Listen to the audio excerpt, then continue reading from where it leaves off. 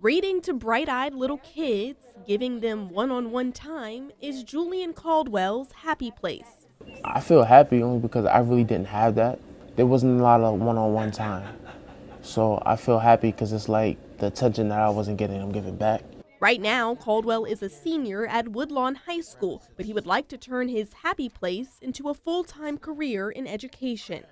It's something that I'm so passionate about. I want to do it. I want to help people that are younger, and I want to be the role model for other kids. Caldwell is one of 30 students in the Teacher Academy of Maryland, or TAM program, at Woodlawn High School. It's a 4-year completer program designed to prepare high school students for careers in education. When I first started, I was like, wow, this is like really cool. Working with kids is so much fun to me, and I feel like if I do want to become a teacher, I want to make an impact in their lives. Ms. Julien Caldwell is teaching students how to do just that with this reading activity for National Read Across America Day.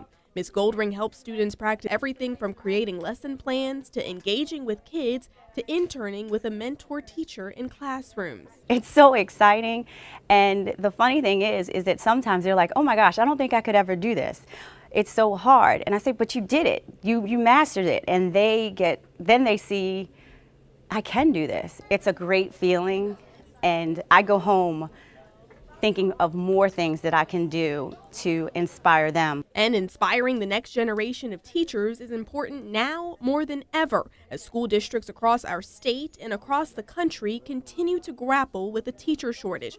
Caldwell says he's ready to help fill a critical role in the classroom as soon as he gets his college diploma. Even when I graduate, I still want to come back to my high school and teach and, just help better my community. Students who complete the TAM program could be eligible for college credits and scholarships at colleges and universities all over our state. In Woodlawn, I'm Brianna Ross, WBAL-TV 11 News.